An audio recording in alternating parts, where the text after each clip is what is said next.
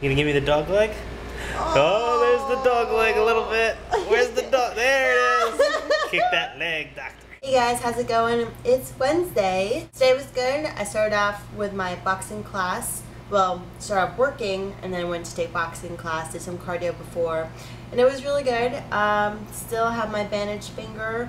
Hasn't closed up just yet. It's kind of annoying, but I was able to punch because I have a wrap on and then the glove, and you're already cushioned and you're not really hitting this part. So I was able to pow, cross and hook and all that good stuff. So I had a really nice workout.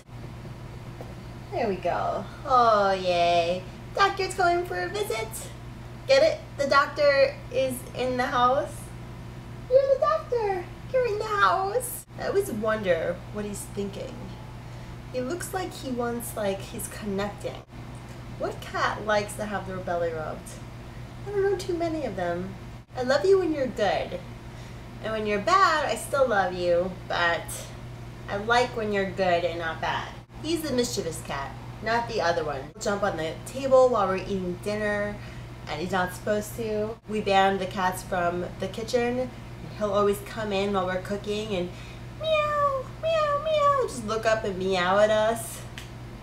You are bad.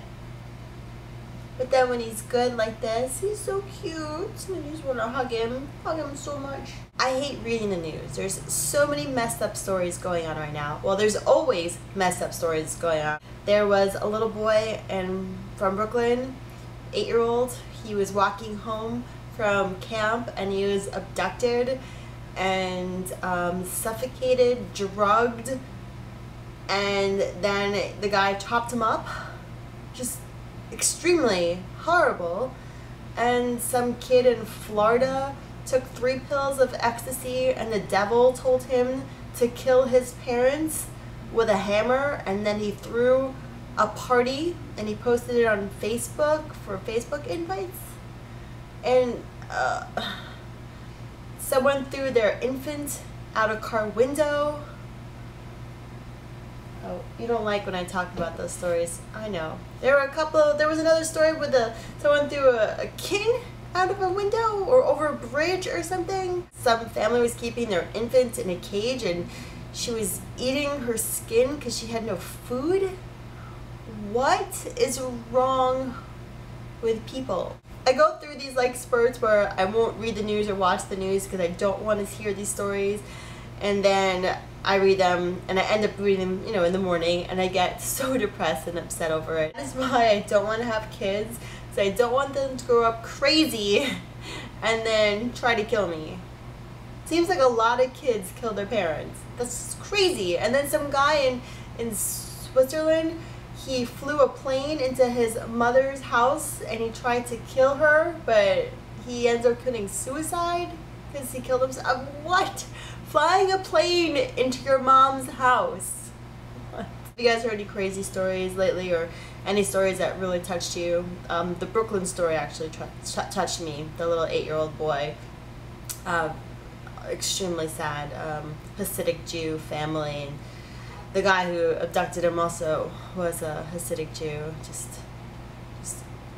It was just horrible. Well, on a lighter note, I want to let you guys know that I put up the full video of the Wax Museum on Dana Ford, so click down below to see the video.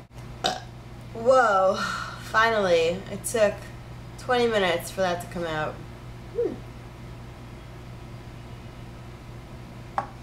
Come out. That just sounds wrong. Did you guys see that Kasim G had posted on his video that I was his favorite YouTuber, GoboSpeaks, well, my main channel, and he put up the video of me showing you how to put on a condom. I met Kasim, he's really cool. I was just shocked to be in this video and for him to say that, and I gained a whole bunch of subscribers, and I haven't posted a video yet on GoboSpeaks, and I've been trying to think of a new skit, and it's been hard. But I was a little disappointed that Kasim did not link me, and he said my screen name wrong, but those crazy CasMG followers found me. And they all were like, CasMG sent me, CasMG sent me. Well, that condom video. So appreciative. So thank you, Casm. Maybe that's what my video should be. I should be a Casm tribute. Some sort of tribute to him. Anyone know him? Like, what could be funny? What I could do? Don't tell him. We're gonna tell him, but just don't tell him. And maybe that's maybe what my next skit will be, or my next video that maybe I'll film tomorrow. A CasMG tribute. Let the thinking caps go on. I've talked long enough. I hope everyone has a fabulous rest of your Wednesday, and I look forward to seeing you, speaking you guys tomorrow.